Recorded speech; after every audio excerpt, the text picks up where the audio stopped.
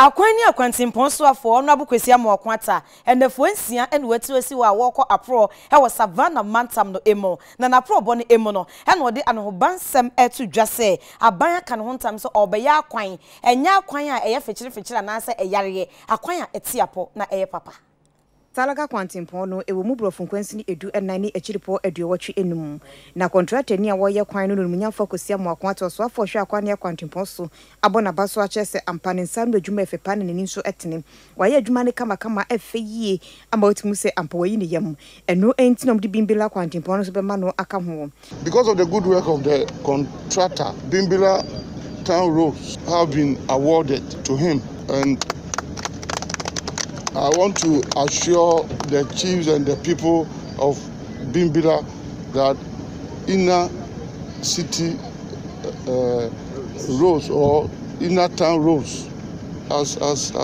they may wish to call it, are going to be fixed by the same contractor.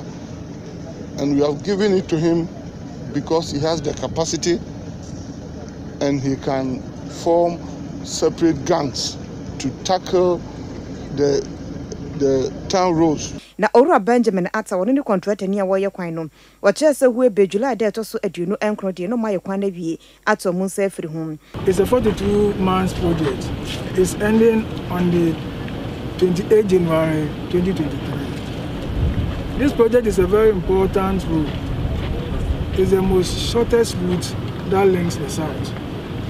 And it links a lot of farming communities and market centers.